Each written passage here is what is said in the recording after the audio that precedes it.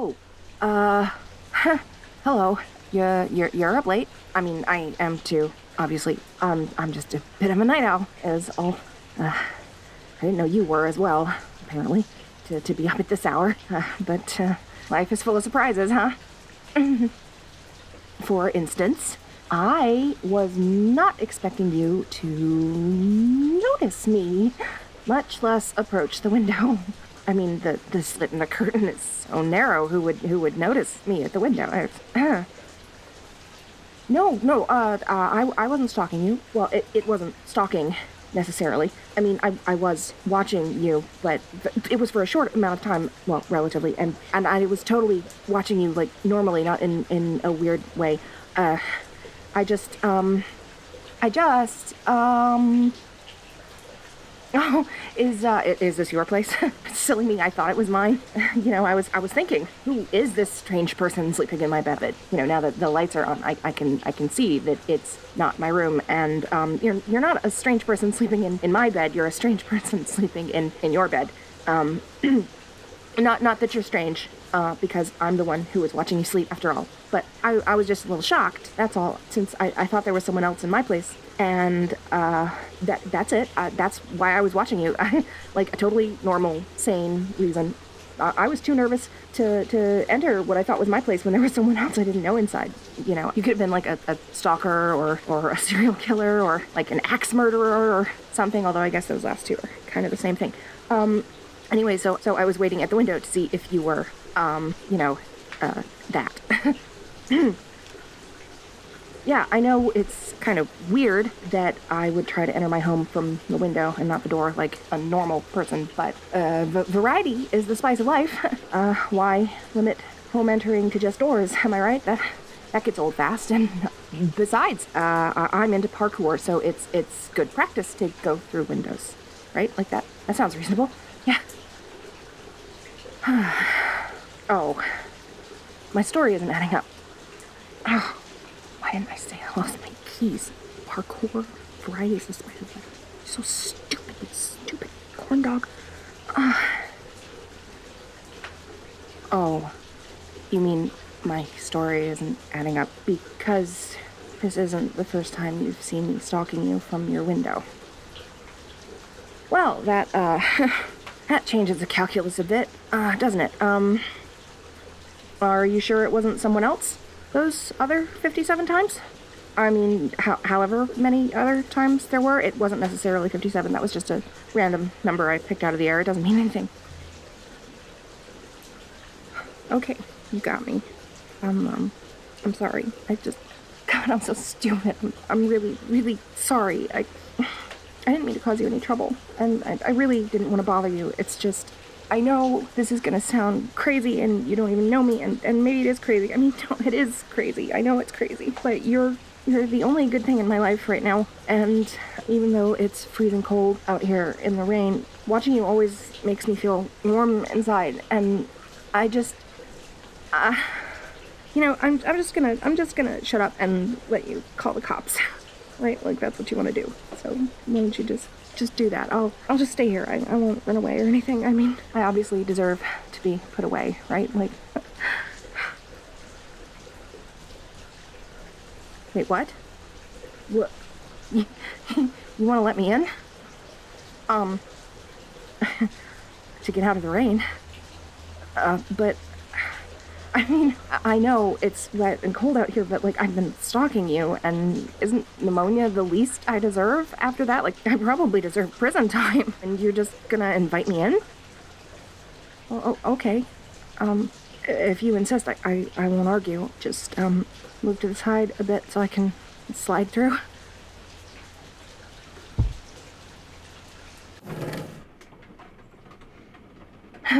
Wow.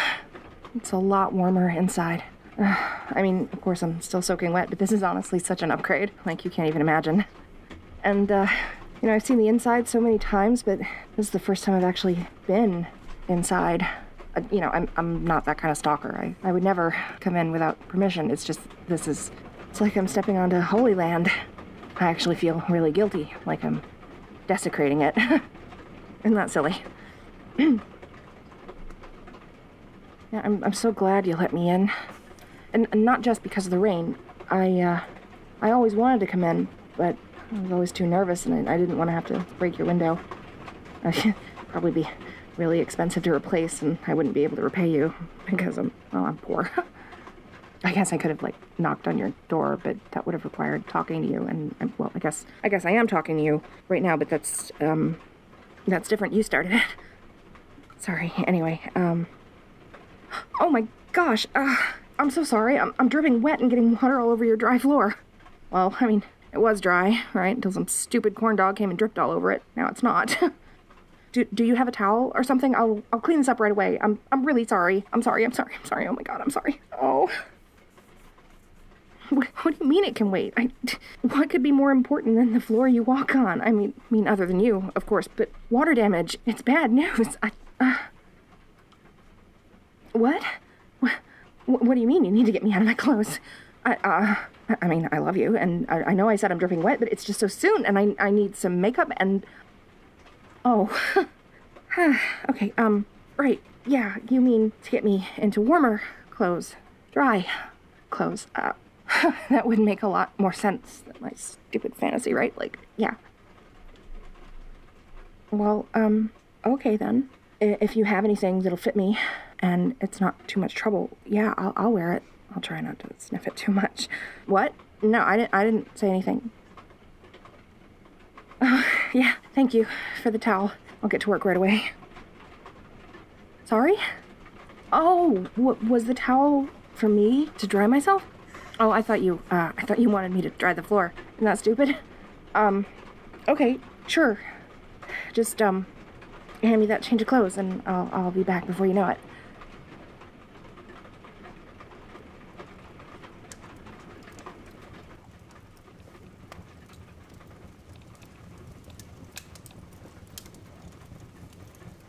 Hey.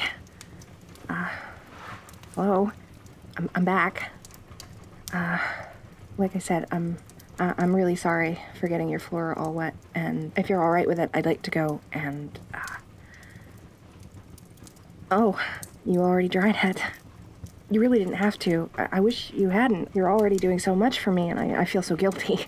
It's been nothing but a burden since I got here. I mean, you let me in from the rain, and you got me a towel, and you gave me clean clothes, and, you know, cleaning up my mess is the least I can do. But now that that's done, well, what should I do? There's not really any reason for me to stay. I mean, I can understand if maybe you want to send me home as soon as the rain settles down. Not that I have one. Look by the fireplace. What?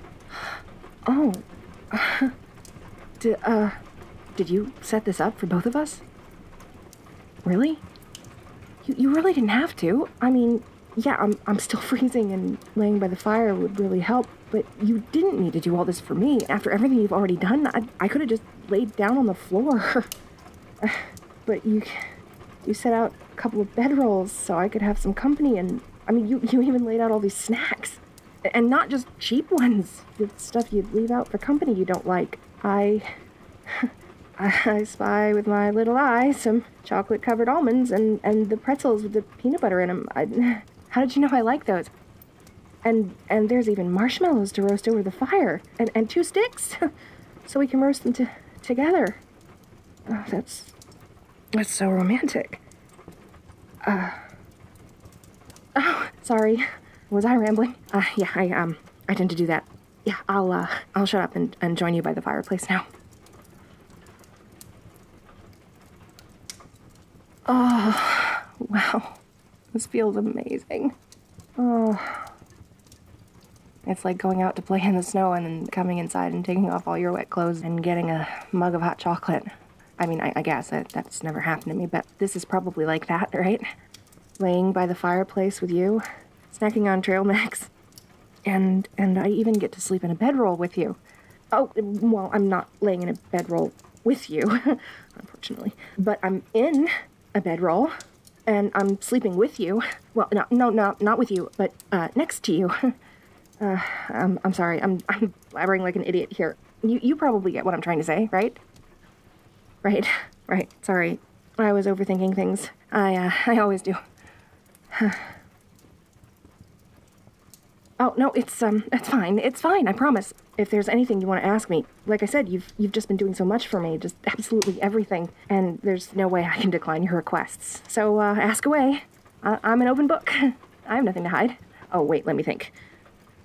Okay, so maybe I do have a few things to hide, but I mean, what would you expect from a stalker, right?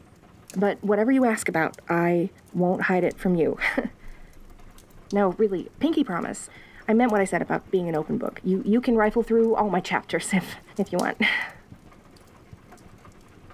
Oh, did you hear what I whispered?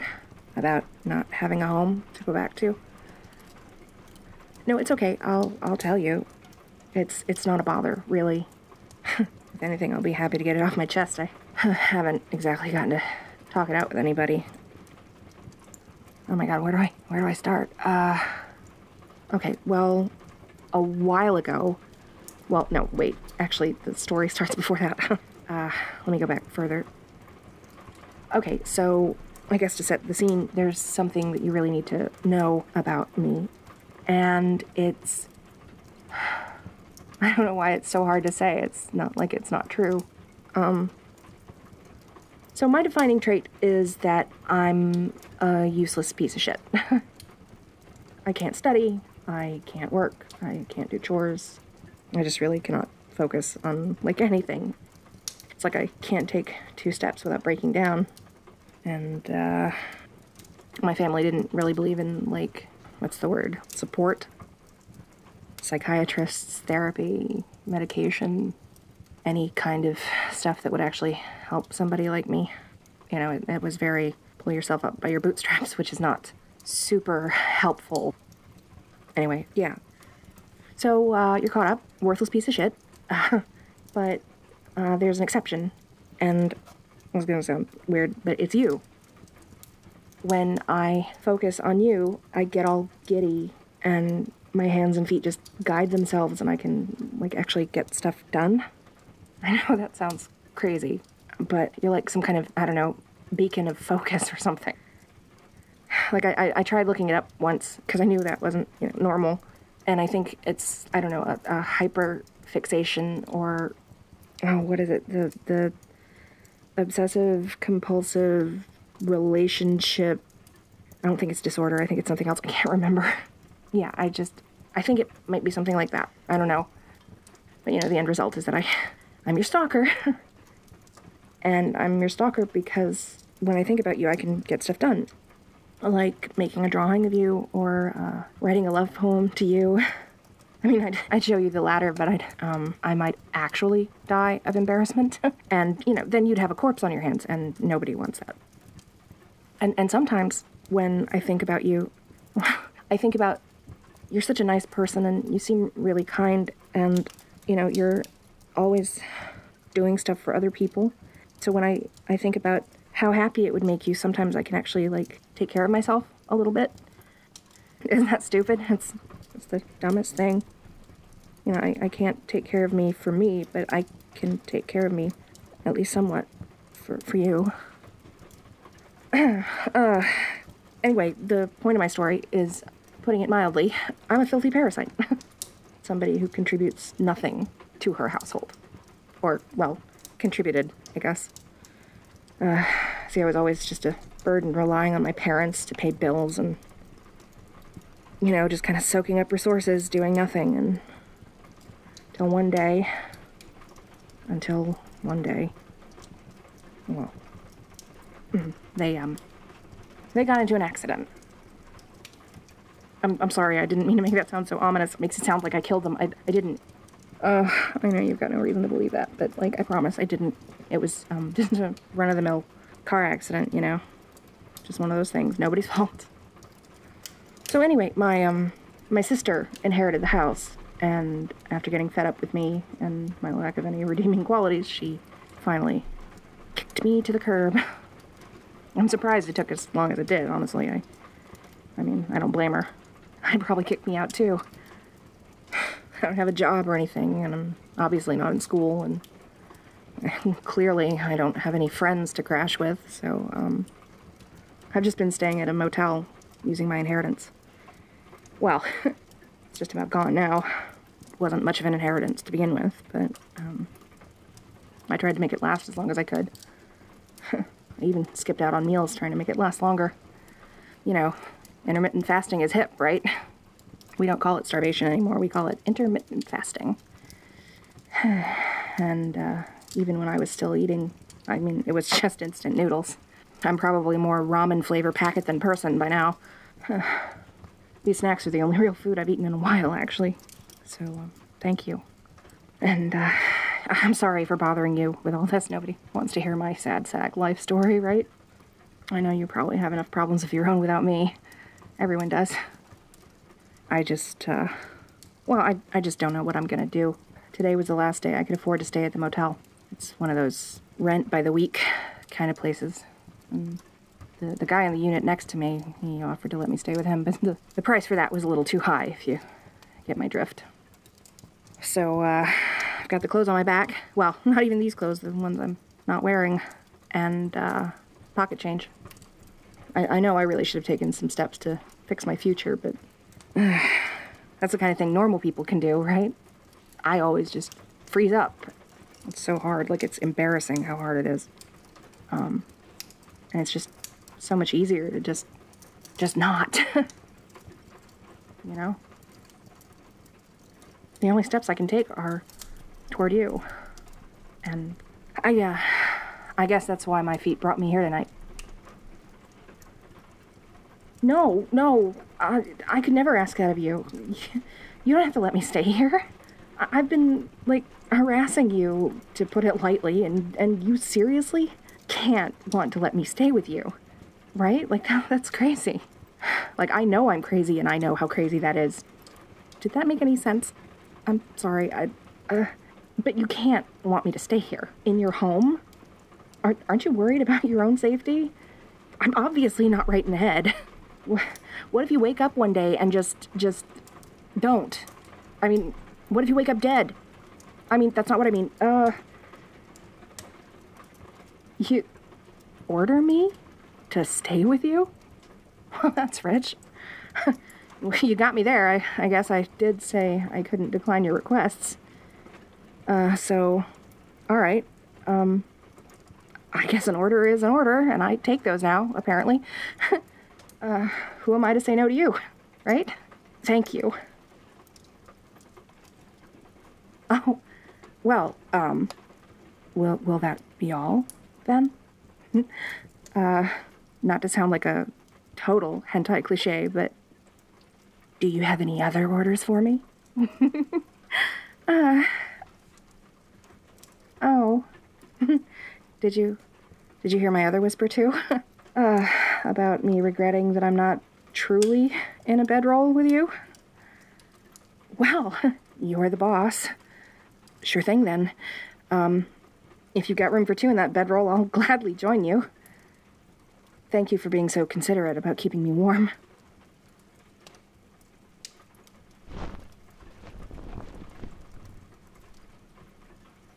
Oh, wow, this really is warmer. Wow, you're really warm. You're my little lava monster, huh? Oh, sorry, am I being creepy? I have a hard time telling. I'll try to put a lid on it. This is the happiest day of my life. I never in a million years imagined I'd be staying with you, living with you, cuddling up next to you all snuggly. Oh, not to be presumptuous. I can understand if you don't really think this counts as cuddling. I mean, we are just next to each other, right? Not really putting our arms around each other or anything like that. So, if you ordered me to put my arms around you,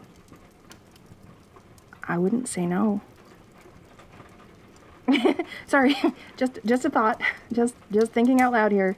Sorry if it bothered you. I didn't mean to be a burden. You You want me to stop calling myself a burden?